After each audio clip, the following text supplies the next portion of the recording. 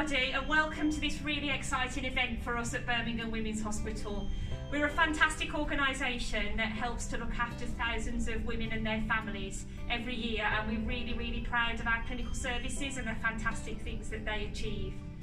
But we also know that the environments in which we look after our women could be better, and we know the difference it makes to women and families when they come into the organisation and they feel relaxed and peaceful because of the wonderful surroundings that they're in.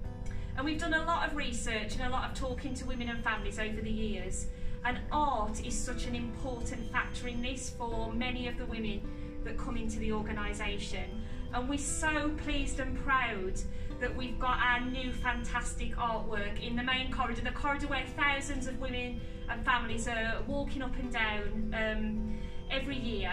We're so excited for this moment, and we're so grateful for the support that we have had in making it happen.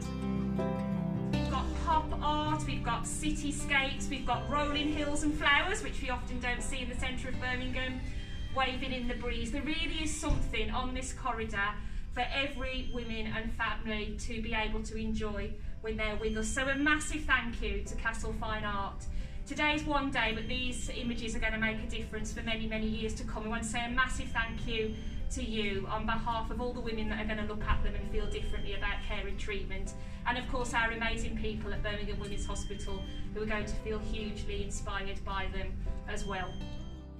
So once again, a massive thank you to everyone at Castle Fine Art, and I am delighted to declare our wonderful artwork officially open.